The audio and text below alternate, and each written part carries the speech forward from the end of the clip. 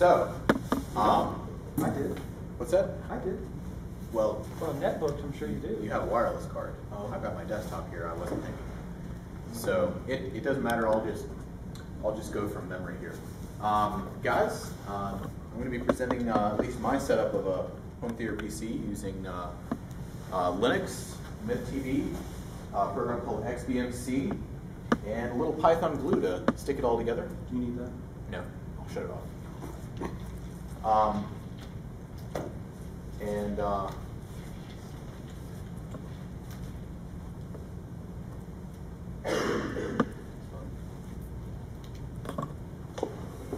right.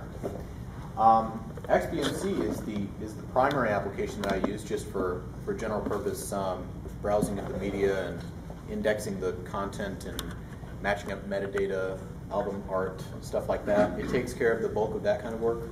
MythTV also runs on the system. It has MythTV, if you guys don't know, is a PVR software. It has a back-end process and it can have a front-end process. Technically, you don't have to run it with a front-end.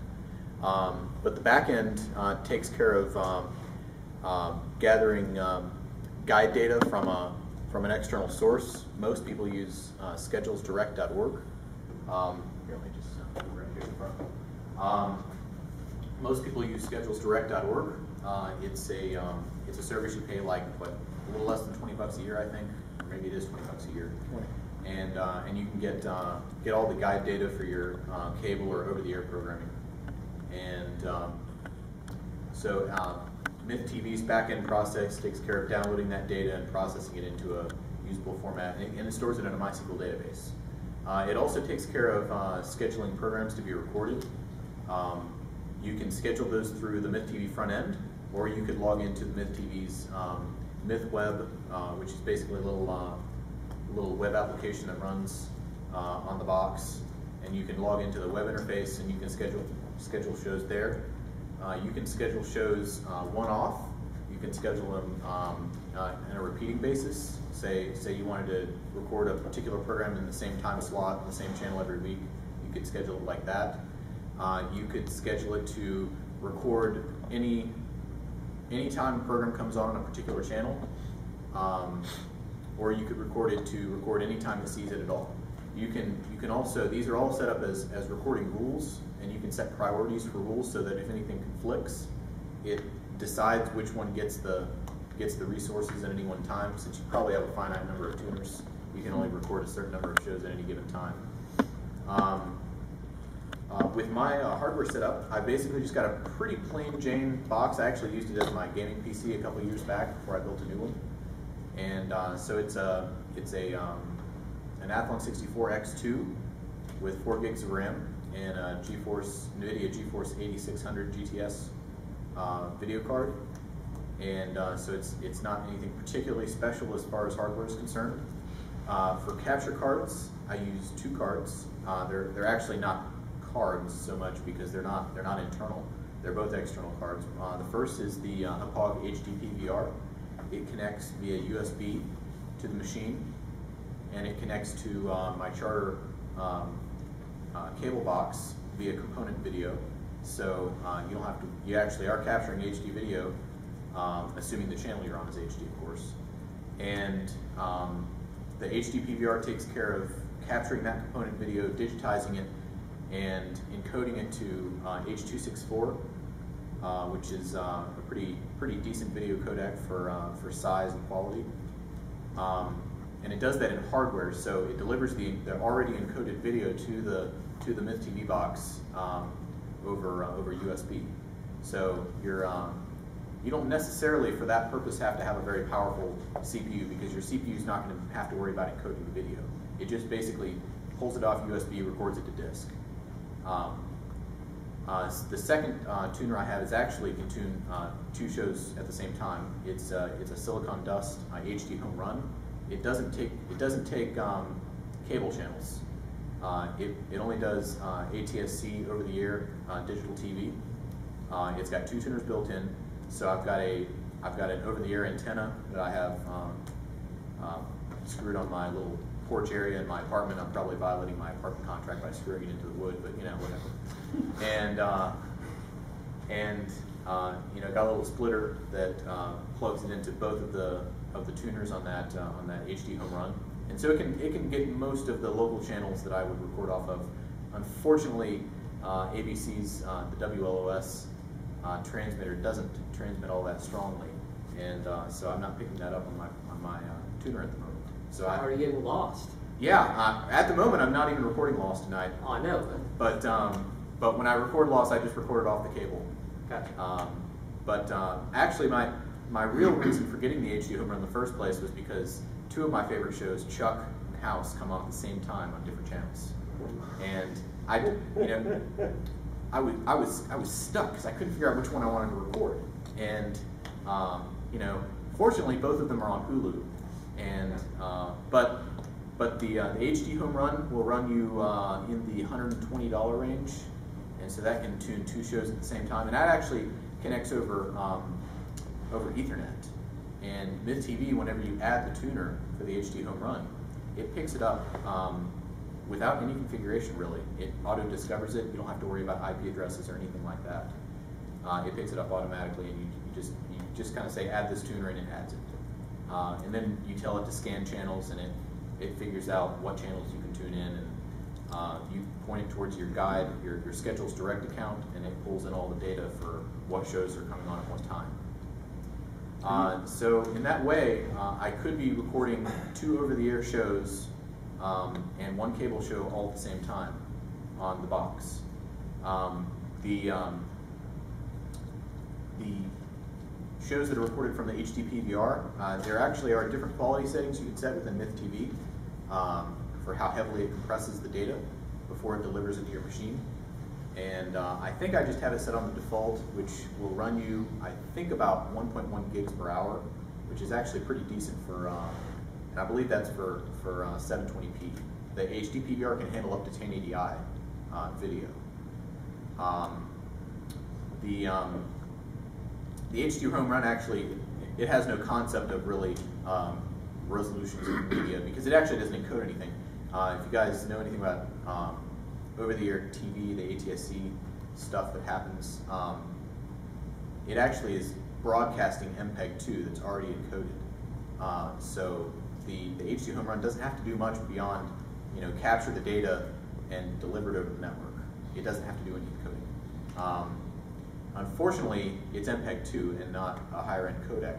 So whenever you record over-the-air stuff, it's massive relative to H.264. So you're going to see video that's I'm not remembering my numbers exactly here, but I'm guessing it's probably 3 to 4 times as large as something that I would capture over cable using the HD PVR, just because it's an older codec that's not as efficient. What's the cost on the POG? The POG device is about $200, and you can get it off of Newegg or Amazon. Pretty much most of the online electronics dealers will have those. Controlling the cable box with FireWire or IR Blaster? Both of those options are available. I personally am using IR blasting, and I just leave my cable box turned on all the time, and IR blasts the channel automatically to the cable box and tunes the channel, and it magically knows how to tune the HD home run. I don't know how that works. I just added the tuner and it knows how to do it. One little caveat there with the HD PVR and the IR blasting, I actually had to write my own tuner script because I don't know, they just didn't include anything like that with MythTV. Whenever you're setting up the tuner, it asks you what executable you want to use to tune your device.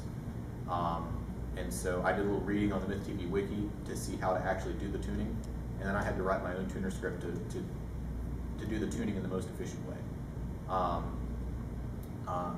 I will be posting the slides that I intended to present here on the wiki, and I'll probably throw up there some custom code that I've written to glue some of this stuff together, and I'll throw my tuning script up there. A lot of that you'll have to modify to your own setup if you want to use it, just because you probably don't have exactly the same cable tuner box that I do, so you'll have to figure out what profile in LRC can blast the right codes to your cable box. and of course with a program that I've written to kind of glue XBMC and MythTV together, you'd have to modify that in order to support your own database settings for MythTV, because it logs into the MythTV database to grab some data out. I think I've stuck most of the variables that you would need to modify right at the top of the file as constants for the program. So let me just demonstrate real quick what we have going on here. This is a basic MythBuntu install. MythBuntu is a variation of Ubuntu that's specifically set up to support MythTV. And most Linux distributions have some kind of MythTV install. I've just found that MythBuntu is just really easy to get running out of the box. It has a basic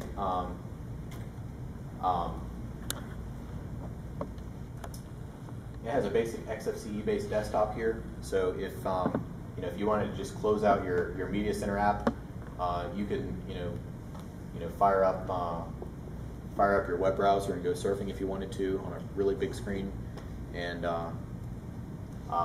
basically do anything you need to on a general purpose computer right there. That said, I generally just leave XBMC running all the time. What XBMC is going to be doing is indexing local content, like I said earlier. It grabs cover art for movies and TV shows and so on, and it provides a nice interface for browsing that content. You can see it got about 315 movies in this list. Some of those are yes, MPAA. I did rip some DVDs of my own purchasing, so that everything could be centralized. So sue me. We only rip our own DVDs, right? That's right. That's right. We would never. Yeah. Yeah. And a lot of these are things that have been recorded from MythTV, and I had to write some custom Python code to import that data into XBMC, because MythTV actually records those files in these nice little file names that are mostly numbers, and they don't have any correlation to the actual show other than, I think, like the time that it came on and the channel that it was recorded on, and they just put it in this format so that there's very little chance that they could collide as far as names are concerned when it's recording more than one show. But so my program scans the MythTV database for recorded programs. It figures out what file names match up with what programs, and it creates a directory of symlinks that the symlinks themselves are named appropriately so that XBMC can scan that list and pick up, if it creates a movies folder and a TV shows folder, and it names the movies just by their name.mpeg. It doesn't really, the extension doesn't really matter. And for the TV shows, it creates a little directory for each TV show and sticks in there. It does some magic looking up through online databases and doing some fuzzy matching of strings. It matches up the season and episode numbers because that's what XBMC requires to pull the appropriate metadata from several online services. So if you notice this downloading TV show information right here, that's actually a cron script that's running my import script. It runs every hour and looks for any new content that MythTV has recorded. So it scans it. If it's already got it in its database, it just ignores it and moves on. And if not, it'll go out and grab the metadata, cover art, and all that fun stuff. You have to do all this yourself? There's nothing that will do that? I did find that some other people had written import scripts, but they didn't work like I wanted them to. So I wrote my own. And I personally think mine works the best, but I might be a little biased. So it can detect the difference between a repeating episode and a new episode? Well, MythTV is not going to record a repeating episode. Right. But I'm saying, you talk about recording rules, or can you find it to do that at that level? To not record a repeat? Oh, yes. There are rules that you can set that will say only record new episodes. Gotcha. Yeah. Now, what I haven't figured out how to do yet, I don't think that MythTV has the ability to do this, but if I have the same channel listed on multiple tuners, I don't care which one it records it on. Yeah. Just record it on one. Yeah. I haven't figured out how to do that yet. I think someone suggested that you just say record all episodes, but only record new episodes, and it'll figure out what channel, which tuner it needs to record it on to get the most programming recorded that you requested. But I didn't trust it, so I just set my rules up so that they generally don't collide. And if they do, I usually look a couple of days ahead of time to see if there are any conflicts. The web interface is quite nice. I'll show that here to you in just a second.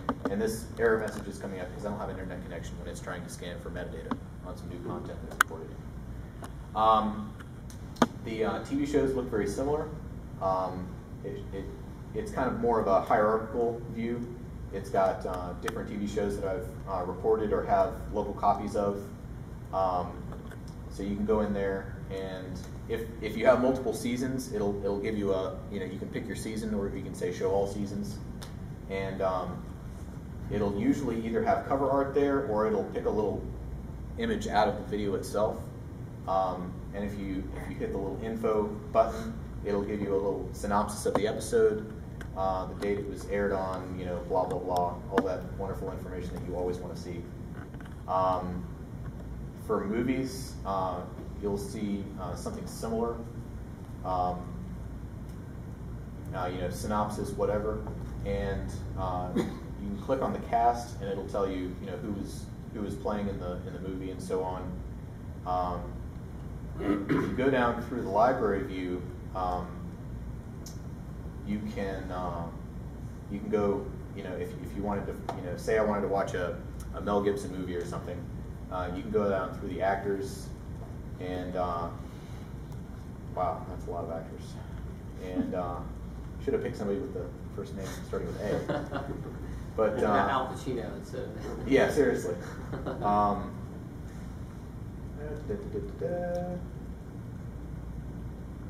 Lots of J's, K's. What remote are you using there? What's that? What remote are you using? This is a Microsoft MCU version 2, and it is an IR remote. It is IR? Yeah. So Mel Gibson, apparently I've only got 2 Mel Gibson movies, and then you can pick that way. This looks like an old recording.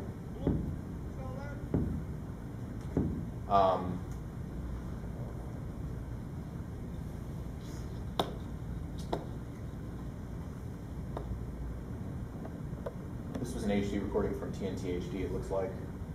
So, anyway. The nice thing about both XBMC and MythTV is they support NVIDIA's VDPAU API for video acceleration. So you don't have to have necessarily the fastest CPU on the market to watch HD content. If you've got an 8000 series or newer NVIDIA card, most of those cards support VDPAU for video acceleration. I think the very first edition of the 8800 GT did not support it, but I think all of the 8600s do, the 8400s, 8500s, and I think all of the 9000 series does, and everything after that.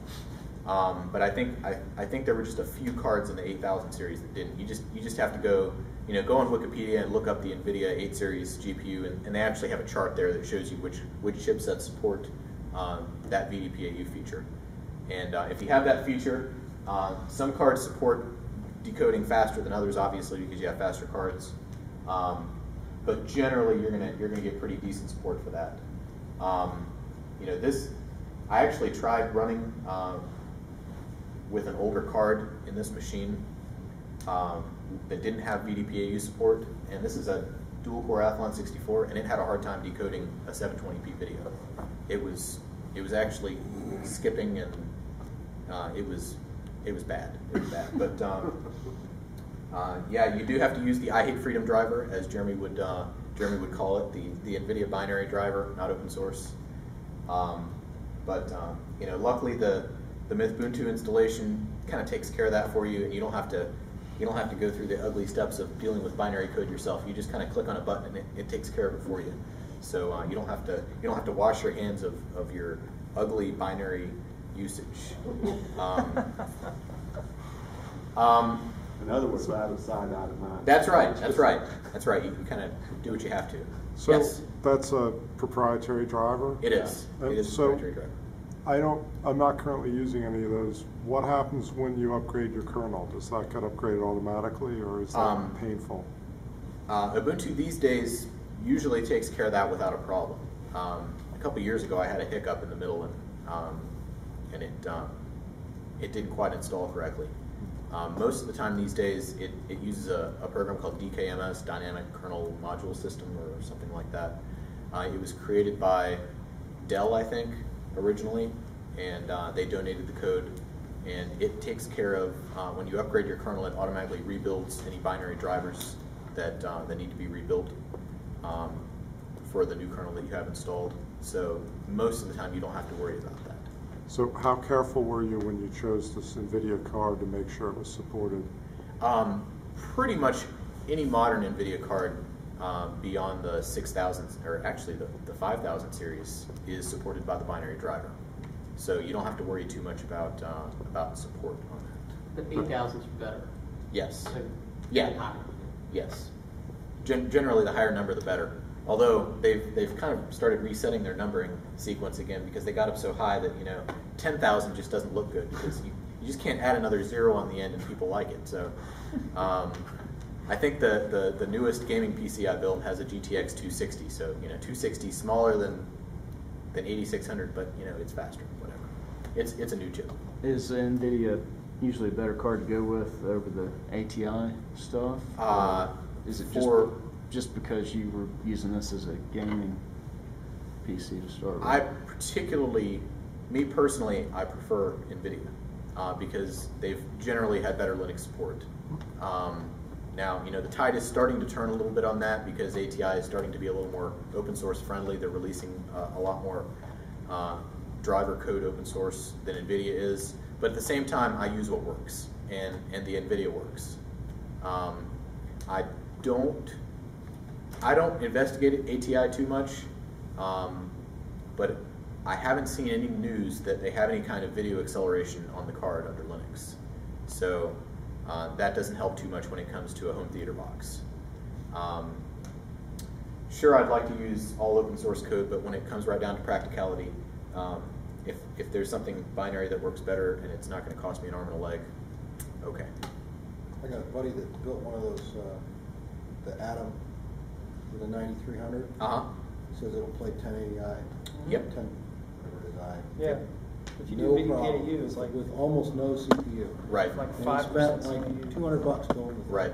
If you don't have video decoding on your video card and, of course, drivers and software that support it, you're going to see your CPU being smashed just by decoding a little 720p video, and you're going to regret it. So don't invest heavy money in your CPU. Invest in your video card. And yes. I'm sorry, are there any more brands to consider, like Intel, for video cards? I think Intel. Well, Intel doesn't really have any desktop cards, as far as I know. They don't have any discrete CPUs. No, they're all built into the motherboard. Right. I think some of the NVIDIA chips have some video decoding features. How comparable they are to VDPAU, I don't know. I personally haven't investigated that too much. If anybody else knows anything about Intel and video decoding, I've heard that there's some support there, but I don't know much about it beyond that. Some people have said it works. I believe there's another piece of software that I have installed on here, but I don't use too much. It's called Boxy. It's actually based on XBMC, but they added some extra features for streaming some more online sources. That's Box with the Y? Boxy? No, Boxy with two E's on the end. Okay. And Boxy, I think, in their system requirements, I think they say they support either NVIDIA or Intel video cards. So that would suggest there is some video decoding on the Intel drivers and the hardware. So any questions? Any other questions? Just a ballpark figure, how much was like the 8000 series video cards? I think you could get an 8000 series GeForce for less than $50. At the time I bought this card, it was intended for gaming, and it was a mid-range card. It cost about $150. Was it an APG card or is it It's actually a PCI Express. I don't think they ever made any 8000 series AGP cards. I think they had fully migrated to PCI Express at that point. I got the fastest one available on AGP. Yeah, I think the 7900 GS was the It last. does okay AGP card. on regular video, but you try to push something like 720 or anything. Right. It's not going to happen. Yeah, unfortunately, back in the day, the 7900s, actually back all the way, I think, to the 6600s, they were advertising some video decoding features, but I think they only worked in Windows, and they weren't the same type of video decoding features as what you get with VDPAU. It's fine for regular resolution. Sure. But you're just not going to push the high res.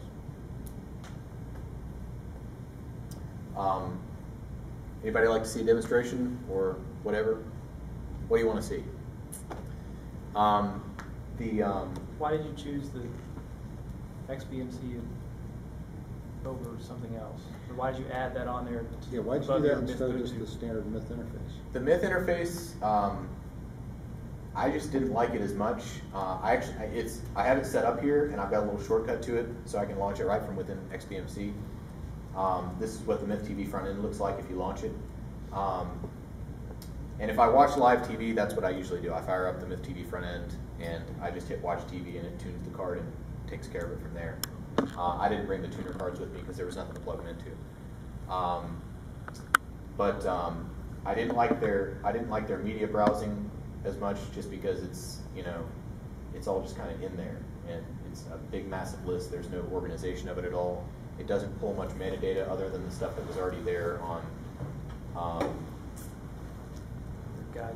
guide information. right. Yeah, guide that's information. pretty clean the way you got your XBMC running. I tried and gave up. Okay.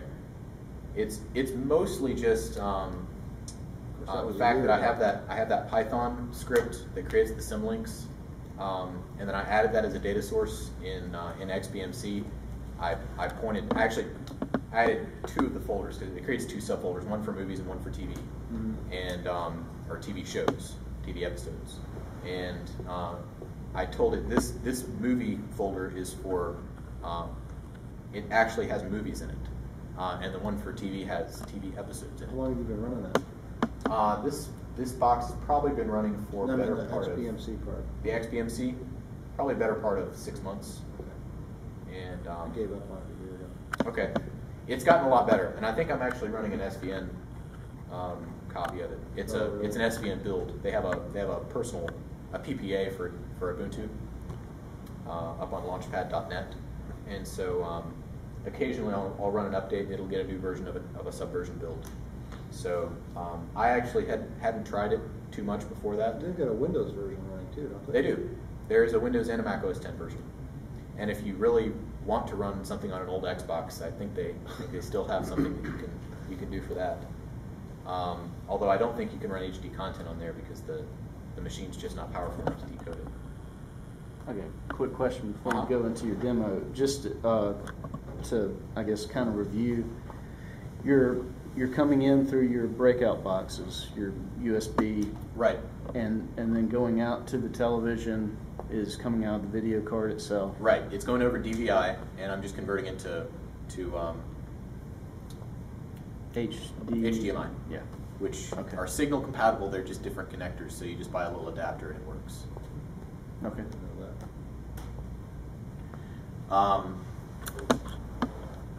So, I mean, generally the way I do it, because of that sync script that runs every hour, I generally have all up-to-date content within XBMC. I'll usually go in through the library interface if I want to watch something, and I'll go through the recently added movies, and that shows the most recently, from bottom to top. The most recently added movies, and that way I don't have to scroll through this massive list of stuff to find the new stuff that might be there. Which, by the way, I just like to insert a note of annoyance here with TBS. TBS HD, they have the weirdest, whoever controls what content goes on that channel, they will take a standard definition show and stretch it out to 16:9 and throw it on the TBS HD channel. And I get excited because on the guide data it says it's HD. Well, only because it's on an HD channel. And whenever I record it, like Die Hard, for example, see, it looks okay at the beginning, kind of, sort of, but once the movie starts, really heavy, it's kind of out of whack. You can see the faces are a little bit stretched. That was a 4:3 movie that they stretched to 16:9, and there is some stuff in here that you can do. You can change the video mode, but the problem is that the way TBS HD does their stretching, they don't do just a plain stretch the movie. They do some kind of weird stretch the outsides more than they stretch the insides. So the stuff in the, if you're watching it on a 16:9 screen, the stuff in the middle kind of looks like it's normal, but the stuff on the outside looks like it's stretched. I've noticed that on like HGTV too. Right. If they scroll across something, it's you notice that there's something wrong. Right. It's like you're looking through a So if fisheye you try to stretch it back to 4:3 so you can get a correct aspect ratio, that doesn't even work either, because now the inside looks like it's too skinny and the outside looks normal. So TBS HD, if you're watching this, you're morons. Okay? All right, just wanted to let you know. And so I think I've recorded this movie like 4 times, and I keep deleting it because I don't want a movie like that. I want a movie that's in the right. You know, I'd rather have it in 4:3, as long as it looks right. I've got the disc if you want to borrow it. That's okay. That's all right. That's all right. I usually try to get my movies through legitimate. I just meant to watch it. Oh, okay. This is being video. You need to rip it. Yes. Is there a UPnP server on that so you can stream that? XBMC does have a UPnP server built in, and I believe MythTV does as well. In fact, I think I've added the MythTV UPnP server into XBMC before. Whenever I was just experimenting how I was going to get my media from MythTV into XBMC, that was before I'd written my Python script to do the symlinking and all that. And there were certain things that didn't work very well. You doing that manner, and the metadata scanning didn't work all that good. And I would click on things and it would say this item is no longer in the library. And I know it was still in the library, but it said it wasn't, and so I couldn't play the video that I wanted to play. So generally, whenever I'm browsing, I'll go to the recently added movies or recently added episodes, and I usually schedule things to record at the weirdest possible hour, like 2 o'clock in the morning, so that whenever it's recording whenever I couldn't possibly want to watch live TV. Because honestly, people, do you stay up until 3 o'clock in the morning to watch TV? I tried that one time for like a week and screwed up my sleep schedule. It's just no fun, Waking up at 2 o'clock in the afternoon and you're like, ugh, and you want to sleep more, but if you do, you're never going to get to sleep that night. And you're What's on charter is mostly infomercial. It is. It is. Not in. So that's generally the way that I work it. Of course, you can also do, like internet radio stations. Can you see that? There may be a plugin for that. XBMC is extensible via Python, and in fact, these little shortcuts that I added right here for these little shortcuts for MythTV and actually playing a DVD, which is a little bit broken right now. For some reason, DVD playing just broke on my system, and I don't know why. So I'm kind of working on that, but luckily I can rip on a different system and pull it in over here. In fact, my other machine is a Core i7, so it can actually rip a DVD and encode it and shoot it over the network to this thing faster than this thing can actually rip and encode it. It actually encodes 3 or 4 times faster than real time, which is really quite nice. Wow. But anyway, those are actually calling little Python scripts. The launching the MythTV, I had to figure out what the API was to tell XBMC to ignore all the remote commands, because my first attempt was just to write a script that said os.system and launch the Myth front end. But then both programs were grabbing the remote press, key presses, and so I would exit MythTV, and then all of a sudden all these key presses would happen on the XBMC front end here, and it would start doing weird things and go in some random menu, and that wasn't cool. especially if that meant deleting files. That wouldn't be good at all. So also, if you go in here, they have video plugins and music plugins and programs that I don't know what the difference is between a script and a program, but if you go into the video plugins, I've added some that it can pull from online sources. Unfortunately, Hulu would be the most desired source to stream things from, I think, these days. And it used to work in XBMC about a year and a half ago, I think. You could actually pull Hulu directly into XBMC, but the Hulu content providers decided they didn't like that. And even though the Hulu people, while it was within their technical means to pull the commercials out, they left all the commercials in. And the content provider said, "We just don't like you," and so they put an end to that. They started encrypting their feed streams. And I noticed you have CBS and NBC. Is there one for ABC? Not that I've seen. That's what lost is. Yes. Fortunately, that's not a problem usually because I just report it. Yeah. It shows up in my recent episode recordings or whatever. YouTube, I actually found, has quite a few TV shows that I used to watch from the 90s. Anybody ever watch the show The Commish? Because the first 2 seasons are on YouTube, and actually pretty decent quality too. And so I've been making my way through really tacky 90s TV shows that I used to watch when I was like 10 years old. Mr. Belvedere? Mr. Belvedere? Yeah. I never watched that. I have heard of it. All right, I'll give you that. So, can you record from any streaming source?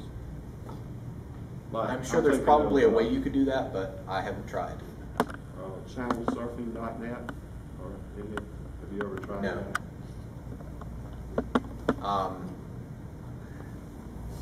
that? Well, real quick question. Sure. We had YouTube and NBC. Right. How are you watching online content? So this is just your player where you've recorded it, right? So how are you? Well, how are you going out on the net and watching streaming video? These things right here, this menu right here, these are actually individual plugins. It's actually, I've installed them inside of XBMC. They're actually little Python programs. And whenever I click on that, it launches a Python script that probably pulls down from some web, it parses some HTML page, pulls the content in and displays it as a list of menu items within XBMC. Okay. And then whenever I click on something to watch it, it parses out the stream location and starts streaming that into the video player that's built into XBMC. So you can't even do that with Hulu anymore? No, they first of all, they don't use HTTP as their streaming medium. They use something called RTMP, and it's encrypted now. Okay. And there has been some. They're freedom haters, is what you said. Yes, they are freedom haters. Even with commercials, they don't let you do it. Right. Wow. They killed it on PS3 too. What's that? They killed it on PS3 too. Did they? You can't watch it on PS3 anymore. See, It's been a while. Sucks. that's too bad. Now, the Hulu desktop application is a possibility for future use, and I would probably throw it into right into the script submenu, just like I do MythTV. Unfortunately, their desktop player for Linux is built on Flash, and if anyone's tried to watch HD video that has anything to do with Flash, it sucks on Linux because they don't do any real hardware decoding, and so it's basically using your CPU just like watching a straight flat file would otherwise, and it sits there and chugs your CPU and drops frames and tears the video, and it's just nasty and horrible and wretched. So doesn't YouTube use Flash? Is there they do if you watch it in the browser, but this thing parses out the actual link to the FLV file and streams that right into an actual player application, not a Flash player. YouTube's FLV files are just an H.264 video file and some audio codec inside of an FLV container. And so it grabs that file and starts streaming it into the application, which is just playing H.264. And I'm guessing AAC, but I'm not sure. Yeah. I'm sorry, but I gotta run. Okay. Could I email you? Sure. sometime after? Sure. My email address, if anybody wants to email and ask questions, is jpsutton@gmail.com. Although I would prefer if you wanted to ask questions, you just email the list, and that way everyone can benefit from any knowledge that's shared. And of course, I'm not the master of all things HTPC, so anybody can answer questions and chime in if they think they have JP Sutton at what? I would just say email the list. Oh, okay. Yeah. Okay. And I read the list pretty All right, great. pretty regularly. So Thanks a lot. Really Yeah. enjoyed your presentation. so that's about it, Scripts guys. come in, does that come with XBMC, or did you add that? The scripts menu Yeah, the menu is itself. it's in XBMC, and there are actually other things that are available in this little menu on the side, but I've turned off some of them that I don't use, like weather. If I want to know what the weather is, I'll just open the window or open the blinds or something. I really have never seen the point of. I mean, okay, all right, if you're really interested in what the forecast is tomorrow, but Well, radar is Radar. good too, if something's But- coming your way. Or if you're in a basement with no windows. sure, okay, all right. Or if you're going to the other part of the country. Or if it's night. So anyway, Can't see the stars, you don't know what's going on. But seriously, when has the weatherman ever been right anyway? I mean, I was up in Wisconsin last week, and it went from 70 to snowing in 2 days. And the weatherman had, I actually looked at the forecast just to see what was going to happen. And they didn't get it. And nobody saw snow coming. And it just, I got up one morning, I had to get up early so I could work on somebody's network without other people getting mad. And it was like 3 o'clock in the morning. I get up, get dressed, and walk out the door, and it's snowing. Yeah, whatever. So, any questions, guys? You said something about it automatically will pull out the commercials? Yeah, MythTV has a commercial flagging feature where it uses 3 methods of deciding whether a commercial has started or ended. And things like the volume change, they usually jack the volume up whenever the commercial comes on. Black frames, on some channels they'll insert a couple black frames between the show and the commercial starting. And the logo in the corner of the screen goes away. Most of the time will go away a couple of seconds before the commercial starts. Right. And so it's actually not an algorithm so much as it is a heuristic, where it'll decide, what's the percentage that this is a commercial starting or ending. And Have you had any problems with it? Have you seen? It generally works okay, and it has some adjustment that you can do within the MythTV setup program, and you can turn it off. With initially when I wrote that symlink script that pulls stuff from MythTV into that directory of symlinks, it didn't have the commercial skipping because that was something within the MythTV application. It actually records in the MythTV database the frame numbers where it thinks that commercials start and end. Really? Wow. And I added functionality to my I call my little linker MythBox link, and I'm going to be publishing it on Google Code in a couple of weeks here whenever I've cleaned up the code to where it's not so embarrassing. And so it actually generates a little. Here, let me just pull it up here.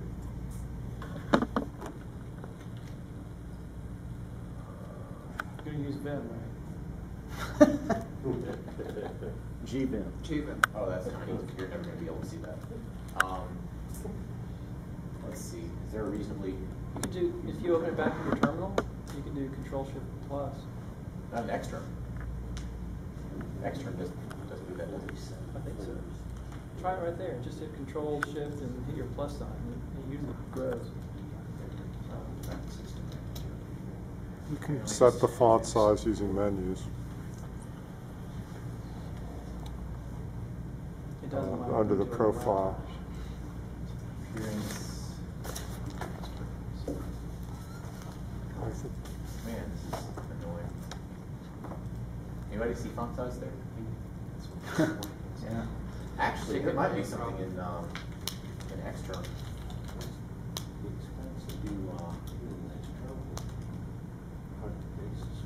Huge. Well, I guess that's a little better. I've got a RAID of 3 1.5 terabyte drives in this system. So it So you got 3.5 or 4.5 well, it's total? 2.8 actually, because you lose one of those drives for the parity. So 2.8 terabytes. What rate level did you say? RAID 5. Why did you choose that over another rate level? Like rate 10 or rate anything besides 5? Just because, I'm comfortable enough with RAID 5. Yeah. 10, you need 2 controllers. And most of the other, well, no, I'm using software RAID. And most of the other RAID levels waste too much disk space on parity for me, personally. And if I really did lose all that video data, it wouldn't be the end of the world. Sure. So, and I do back up most of the stuff that I absolutely cannot lose. Like I would rather lose all my video collections than my music. Yeah. So my music gets backed up on my iPod, and my iPod is running Rockbox, by the way, so it's open source. All right. Just wanted to say that. Yeah. And I bought it used. Right. So I didn't pay any extra money to the evil corporation. And all right, so where were we? We were going to Kool-Aid is already shaking off. RAID. We'll let you go this time. And now I set up inside of my linker program so that it knows that premium HD channels. It has a listing of all those channels, so that it doesn't generate a commercial cut list for anything that was recorded on a premium HD channel. So because those obviously don't have commercials, so what's the point? If you see the blue things on that terminal are actually movie sim links.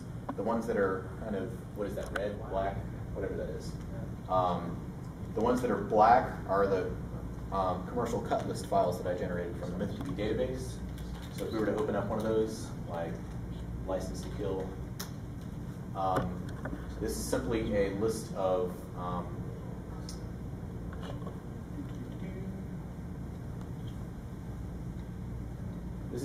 this is the number of seconds into the movie that it's supposed to skip, a starting and ending, and the 3 on the outside is telling it that this is a commercial we're skipping past, because it has different types of skips.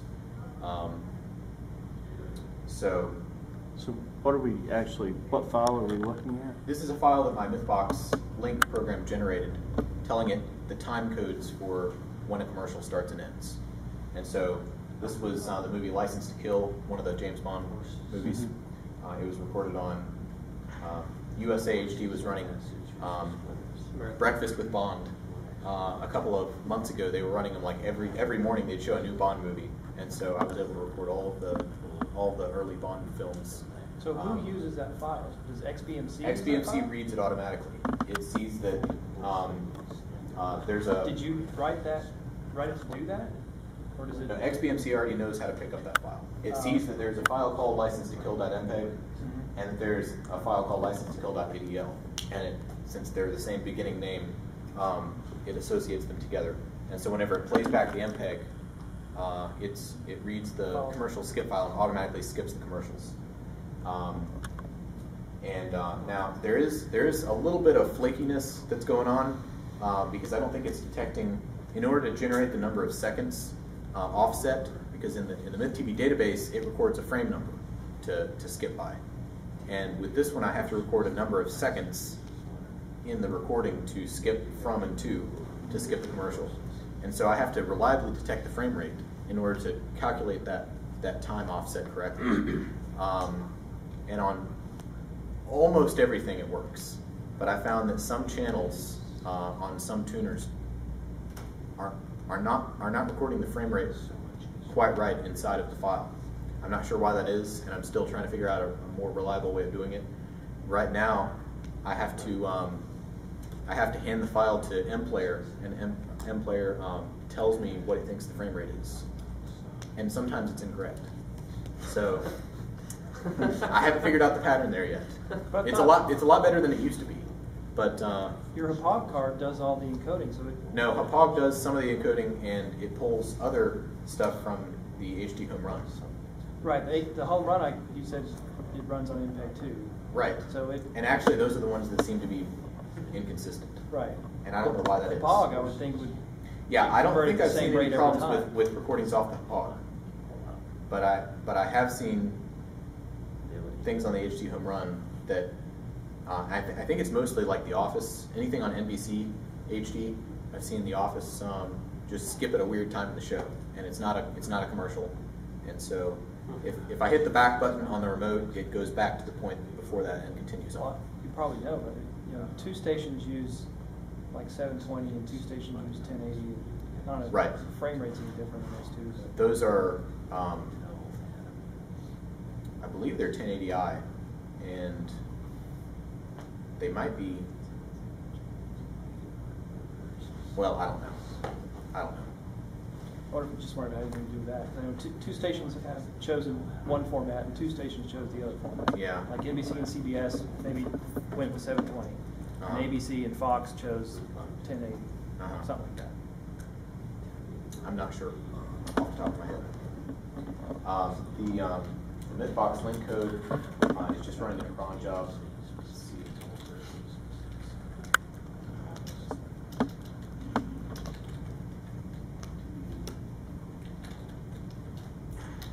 And it's just a wonderful collection of Python code. It gets kind of ugly. That's why I want to clean it up before I publish it on the internet, because I'm sure that some employer is going to go out there and Google my name and find the code that I wrote and say, we don't want to hire this guy. He can't write code worth anything. And so anyway, it looks a lot better than it used to, but it's still a work in progress. It's only 200 lines. Yeah, the joy of Python. Just want to throw that plug out there for Python. It's pretty much the awesome. Yeah. And yeah, too bad Jeremy's not here to hear that plug, but I'm sure he'll hear it when he starts. Well, it is his camera, video. right? Yeah, it is. And also, this thing imports the XBMC. XBMC has a Python API, and it uses the XBMC API to tell XBMC, once it's done updating its list of symlinks, to go ahead and tell XBMC to update its library. So it scans through that data sources that it has listed and automatically figures out what new content is there and so on. All right. I will be publishing the slides that I had intended to present today and foolishly left on Google Docs, thinking that I would just plug in and show them. And You yelled at somebody, and we could pull it down, throw it, and jump right for you. yeah, I should have done that. Well, I'll throw it up on the wiki, and I'll throw up my my code once I'm satisfied that it's not going to embarrass me too much. And But someone's grandma wouldn't have to go through and do all this. They could just run MythTV and that's that, right? yeah, if you didn't care so much about the indexing of the metadata and the cover art and all that fun stuff, and you just wanted to run out of the here, let me show that to you real quick.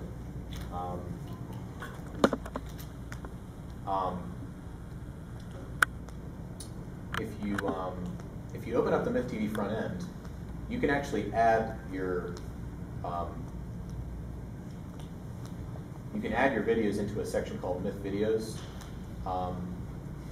and this is basically doing like a file browsing type format. And so I do have my stuff reasonably well organized. And you can see that it picked up some cover art and metadata, but it just doesn't do it reliably. Obviously, it's got all these movies that it doesn't know anything about, other than the file name. And so this just isn't a great way to browse the video, in my opinion. So, so that's why I go with XBMC as my primary player, and gatherer of metadata and all that fun stuff. Because instead of playing with a Python script and putting variables in and making sure you have all of the proper programs installed that it needs to scrape all these online sources, and then hoping that it gets the right metadata. Obviously, it picked up a whole, 3 movies at the top of this list, and it's never gotten anything more than that in MythTV. After all that pain and agony that I went through. In XBMC, all I do is point it towards a folder, tell it it's a movie. Tell it I've got a bunch of movies in this folder, and it takes care of the rest. And I do the same thing for my TV shows. I add a folder, and I say, there's a bunch of TV shows in this folder, and it figures out the rest. So that's the way it works. Anybody want to watch a movie? No.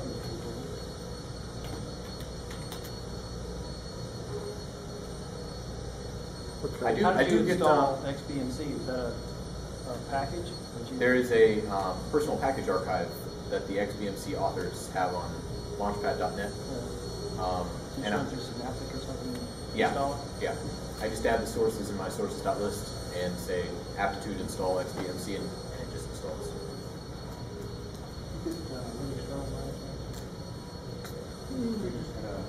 Anything else? Yeah.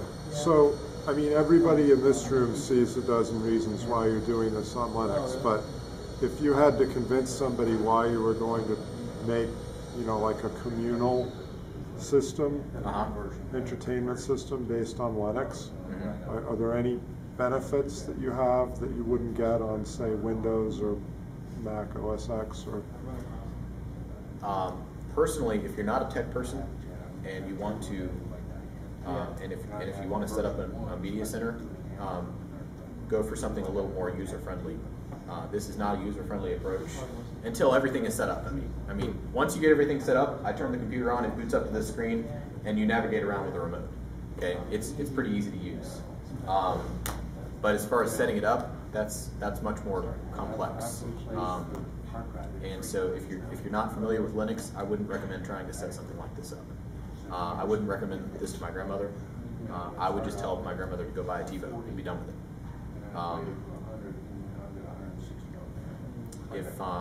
If you're a little more, if you're a little more tech savvy, but you're not into Linux, then go buy a Media Center PC. I'm not a diehard open source fan as far as, if I can't have it open source, I won't have it at all. I go for what's practical for the person that's using it. And whenever I was living with my parents, when I was in college, I set something up that was like this. It was actually just the MythTV front end. And I was the one maintaining it, making sure that it stayed running. And my parents were the one, pushing the buttons on the remote and navigating around. So they didn't really care what it was running so much, as long as it stayed running.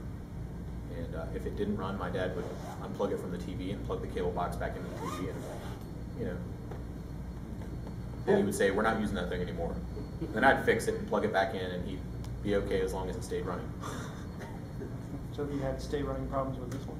No. Once I started using XBMC, I've had little to no issues. I can't think of any major problems I've had in the last 6 months. I got one more.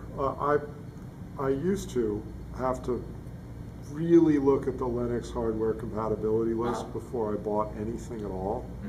And you mentioned 3 pieces of hardware. I can see you've got an infrared remote control thing there. You chose 2 external video thingamabobs. Right. You can tell how much I've gotten from this presentation. But why did you go external versus internal? Did you buy 6 and return 4? I mean, what? No, I did a little homework ahead of time. The remote was pretty much one of the most trusted remotes that MythTV supported. And really, it's getting to the point where there are remotes out there that claim, most of these remotes do not claim Linux support at all. You can look on the outside of the box and Linux is not supported on the box. But LIRC... Especially for a Microsoft remote. Exactly. This is a Microsoft remote, seriously, people. Philips made the remote, but they branded it Microsoft.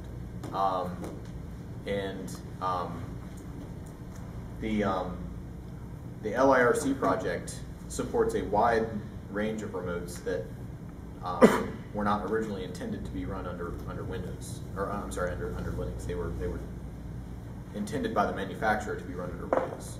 And one interesting thing I used to have way back in the day, I bought this, I was young and foolish and bought this Sound Blaster Audigy 4 sound card when I thought that onboard sound was just for the birds, and I needed to buy a real sound card. And and it came with a little IR remote and actually a receiver that looked almost identical to that Microsoft unit right there, and but the remote looked completely different. And when I first got it, I was like, I wonder if this would work on a Linux box that I had handy. And I plugged it in, it didn't work. I did some Googling around and just a couple of people had tried to get it to work on their Linux and they couldn't get it to work correctly.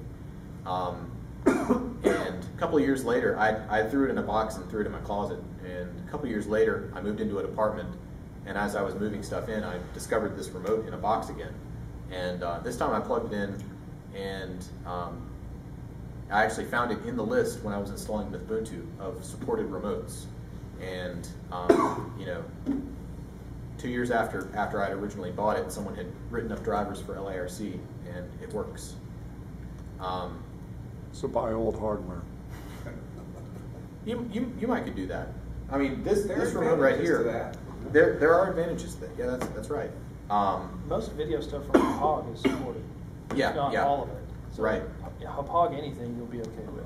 For the most part, there are some of their Like I said, some of their most devices that don't. But the general idea is go to the MythTV wiki, go to the Arch Linux wiki. Even if you're not using Arch Linux, the Arch Linux wiki is a priceless source of information when it comes to hardware compatibility and software configuration. You know, they a lot of times have sample configuration files up there just posted on the wiki, and you don't have to be running Arch Linux to use them. But they have a wiki page on just about any topic under the sun. And but the MythTV wiki has very good information, usually very up to date on what hardware is supported and what features work and what features don't. For what it's worth, the HD PVR actually comes with a remote and an IR receiver and an IR blaster, just like this thing has. You know, it's a remote, receiver, and IR blaster. And at the time that I bought the HD PVR, they hadn't gotten the remote and the IR blaster working reliably. I think now 6 or 8 months later, they have it working. So I technically probably could configure the one that came with the HD PVR to work fine. I just haven't done it because I've got this working very well. And in fact, the remote that came with the HD PVR is bigger. It's got more buttons, and it's just more complicated. This is a very easy to use remote. In fact, I really like that this particular remote, you can program the TV power button so that you can take your TV remote, hold it up to it, and it'll learn how to turn your TV on and off. And you don't have to set up the IR blaster to blast your TV too. It blasts the signal right from this remote to the TV. So I leave the MythTV box running with XBMC running on it on all the time, and I just turn my TV off. You know, TVs are more like computer monitors these days than they ever have been. So you mentioned, like, if you had a wireless keyboard, or you could sit on the couch and yeah. You don't have yours set up that way, right? You don't use this as a computer. I do have a wireless keyboard and mouse connected to it, Yeah. and I have it sitting on a little coffee table in front of my TV. But I generally don't need to use it. Now, if my brother comes over and he says, "Jared, you have to watch this video on YouTube right now," then a lot of times, instead of trying to mess with going through the YouTube plugin on here, it has a YouTube plugin, but it's personally, other than TV shows and movies they have on YouTube, just the searching for something on YouTube doesn't work very well in my opinion. And so I'll just close out of XBMC, or if you hit the backslash key on your keyboard, it'll go to a windowed mode, and then you can Alt-Tab out of there and get to some other program. And so I'll open up a web browser and just go to YouTube. And Does it show up on your network, or your home network? Yes. So you can save files or do whatever you want. Yes. Yeah. I've got a Samba server running on here, and since it's plugged into my internal network, and I've got a pretty reasonably well configured firewall that's firewalling me from the internet. I leave my Samba server open to anything that's plugged into my network. And so if I give you the WPA key to log onto my wireless network, you pretty much have full reign to add or delete files from my Linux box. Did you have to poke any holes or anything in your firewall to make all this work? No.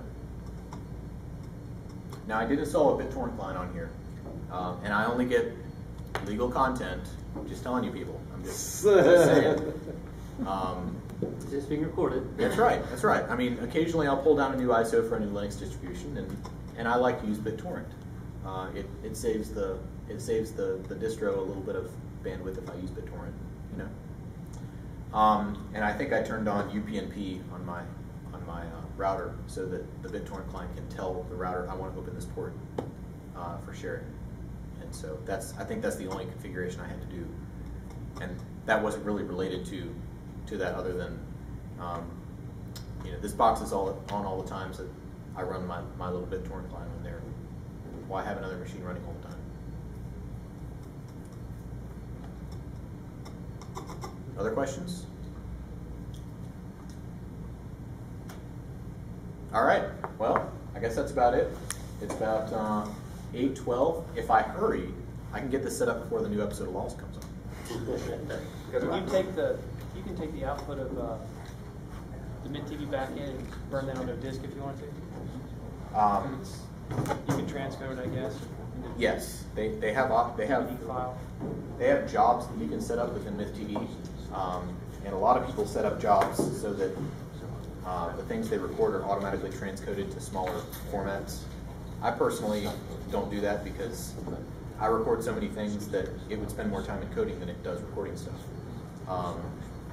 I mean, and of course it can transcode and record new stuff at the same time, but I just don't see the point. I've got plenty of storage space. I only keep most of the shows I record. I only keep the last 15 episodes or so before they get deleted. Yeah. What's that? Pocket video player or something. You might want to put in like 320 by. Oh, sure. And in those cases, I would just load it into, say, AVI debugs and do it myself. I haven't seen the point of setting up a user job to do that for all videos. And the format that the HD PVR recordings are in